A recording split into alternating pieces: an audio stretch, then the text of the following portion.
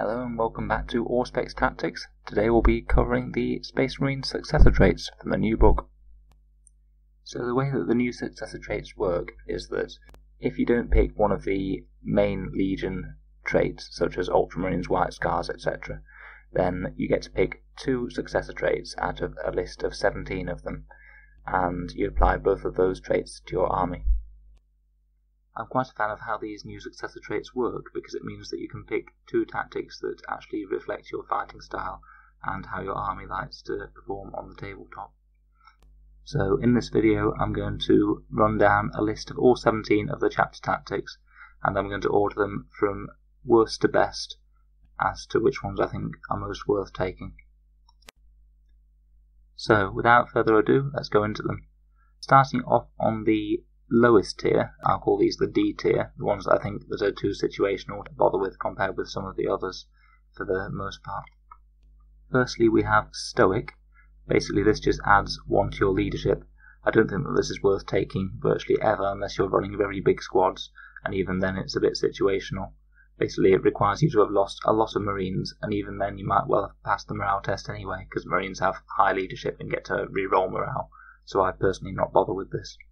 Then we have Fearsome Aspect. Basically this is -1 to enemy's leadership when they're within 3 inches of one of your models. In my opinion, that's far too close to be practical most of the time. You're only going to get there when you get to close combat in turn 2 or turn 3, and at best you'll make 1 more enemy model flee due to morale, if they're even susceptible to morale in the first place, so I'd avoid that one too. Thirdly, we have Indomitable. That basically means that only 1 of your models can ever flee from morale in each unit. I'd say that's if anything worse than Stoic, because very unlikely to lose more than 1 model to morale anyway. It's just not something that generally happens with Marines, so buffing your own leadership even further isn't really very good. Next is Warded. This gives you a 5+ Feel No Pain type stage against mortal wounds, and while this is very good against some armies such as Smite Spam and things, the vast majority of armies don't really tend to inflict that many mortal wounds on you. So while it's good against some, it's useless against the majority of the people you'll be playing, so unless you actually know you're facing Psychers, it's definitely not worth it. The next one I've put in the D tier is Knowledge is Power. This basically gives Psychers reroll 1s when they're casting or denying. I'd say this is more situational than bad per se, because reroll 1s when you're casting is actually quite a powerful buff, but I just don't think that it's worth taking for an entire chapter tactic, because it will only affect maybe 2 or 3 models in your army at most. I could see it maybe being run in a Supreme Command detachment. Say for example, if you were just to take 3 Librarians in a Supreme Command, it'll give you some powerful casters. So there is an option there, but I wouldn't take it as part of your whole army's chapter tactic. And finally we have Inherit the Primarch. Basically, I've only put this so low because it's directly inferior to taking one of the original chapter traits, such as Ultramarines or White Scars. If you're thinking about taking this, it's worth just running them as that particular chapter, that you don't lose anything for it as far as I know. Moving on to the C tier, these are ones that I think that are situationally fairly good, but not something to base your entire strategy around. So first we have Stalwart. Stalwart basically means that if your opponent attacks your infantry with a high strength weapon and it was wound them on a 2, then you ignore the 2 and that fails.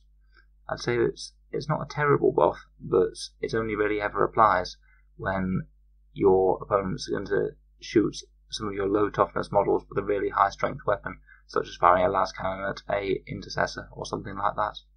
So it's quite good in that specific circumstances, but that's rarely going to happen. Usually he'll be firing lower strength weapons against your infantry and the higher strength weapons against your tanks, and the buff wouldn't apply in either case.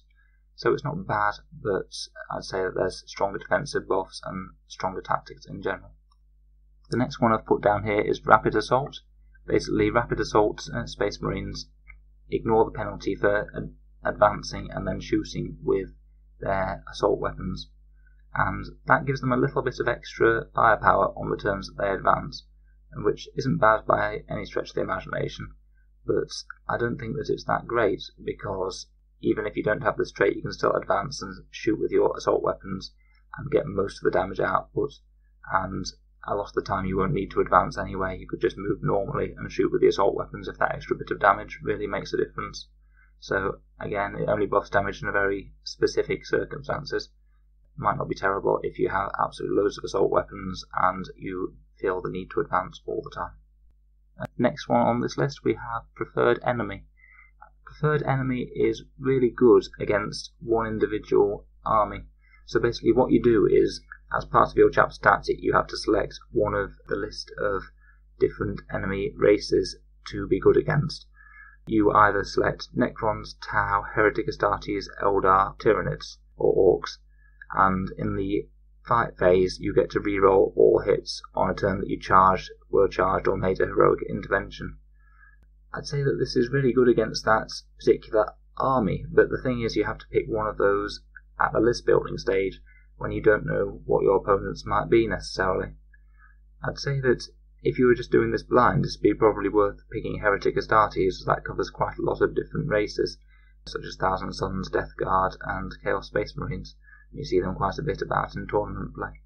But as it is, it's a fairly good buff, but only in a few games, so that's why I don't think it's worth it compared with the ones that apply every game. And the last one that I've selected for the C tier is Born Heroes. This gives your characters a 6-inch heroic intervention, so basically the same as the Space Wolves characters get. It's good for characters because it can catch your opponent off guard if, say, you have a fighty smash captain or something sat on an objective and they put an infantry unit or other unit within 6-inch range, then you basically get to do a heroic intervention, and if they didn't charge you, then they can't even fight your character in the fight phase because they didn't select him as a charge. So I think it has definitely got possibility for catching your opponent off guard, but on the whole it's not going to come into effect that often, and if your opponent knows that you've got it, they can just put their units outside of 6 inches of your character's heroic intervention thing if they don't want to be heroic intervened, so your opponent can counter it quite easily. So that concludes my review of the lower tier Successor chapter tactics that you can take.